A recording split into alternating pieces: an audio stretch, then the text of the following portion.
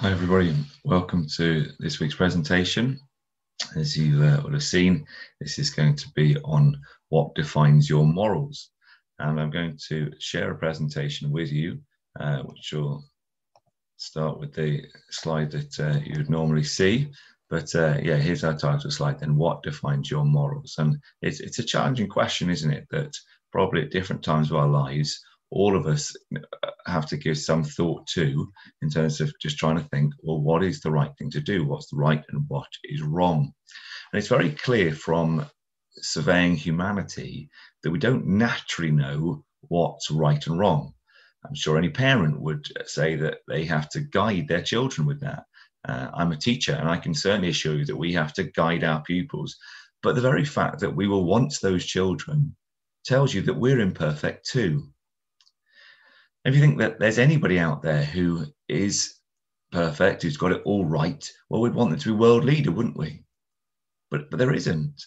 All of us get things wrong. None of us are perfect. Look how clear that the Bible is on this. Look at the Bible teaching here. I'm going to read from my screen here. There is not a righteous man on earth who does good and never sins. There is no one who does not sin. All have sinned and come short or fallen short of the glory of God. So nobody in history or alive today has ever been perfect. Well, there is an exception, and we will come on to that.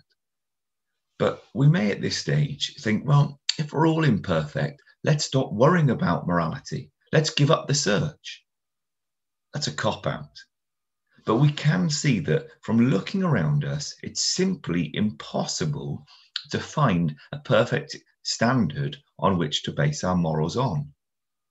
But that in itself is quite revealing, because it also shows that each of us recognize that there is and needs to be a standard of right and wrong. So the very fact that we're saying we can't see a standard of right or wrong tells us, but we recognize there is a standard of right and wrong.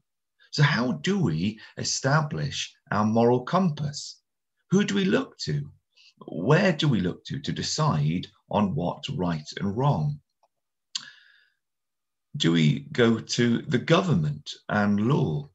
Now, of course, it has a point, and we're glad that there are laws in place. But what if you live in a country which is super suppressive and you end up disagreeing with the laws? How do you decide what's right from wrong? What about the masses? Isn't that the point of democracy? But no, actually realize that doesn't work either. Lots of imperfect people coming together isn't going to make a perfect standard. Two rights don't make, or two wrongs don't make a right. That's the thing, isn't it? You know, that people say. And actually, certainly if you've got a million wrongs, it's not going to make a right.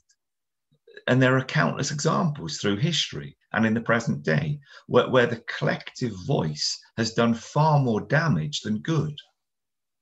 Okay, well, should we look to the media? Journalists reflecting on society.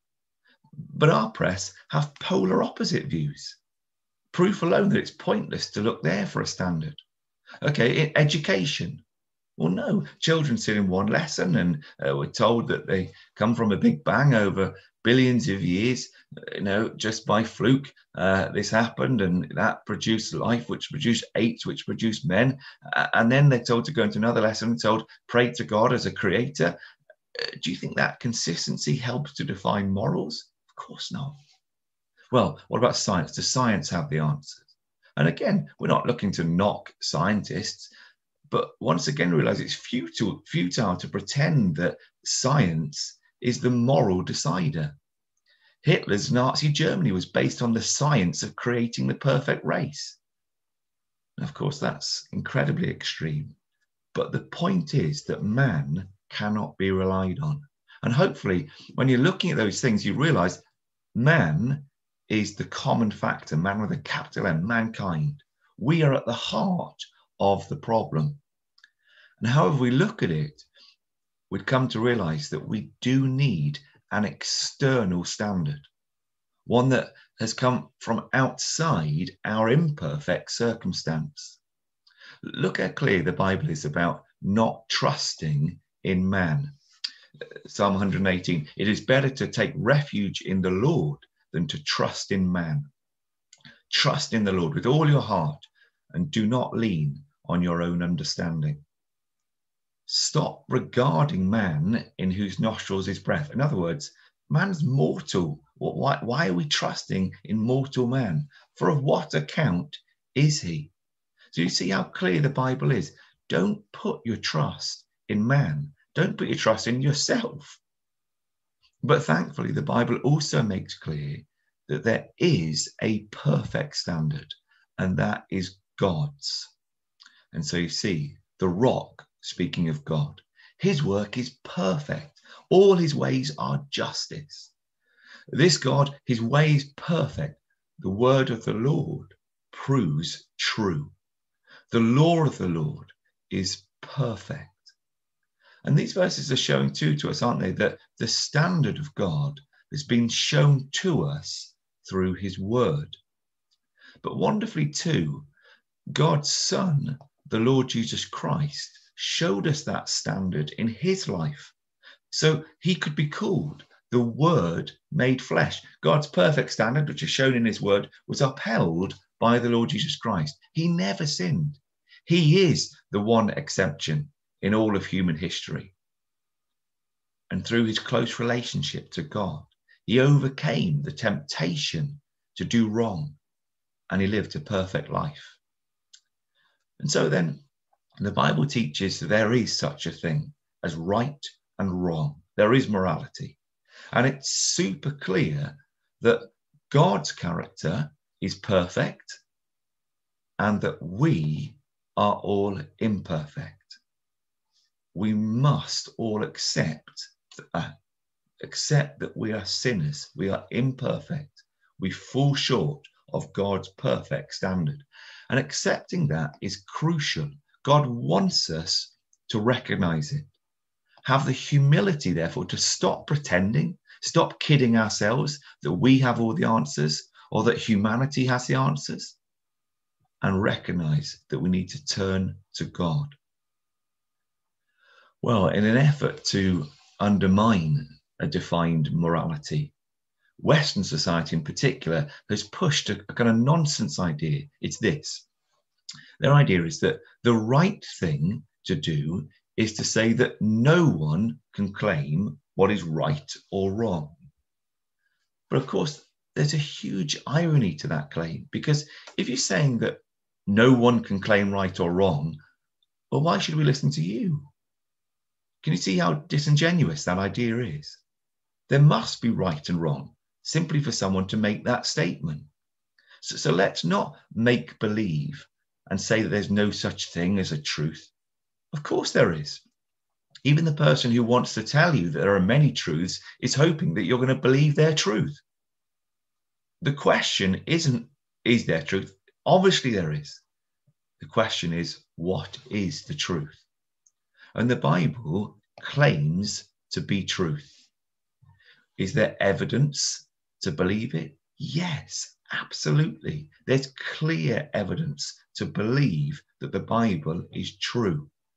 And again, it's for a separate presentation, but there's all sorts of things that you can look at. Is there reason to believe it? Yes, absolutely. It's compelling. It's a guide for our lives. It gives us hope for the future. It's wonderful.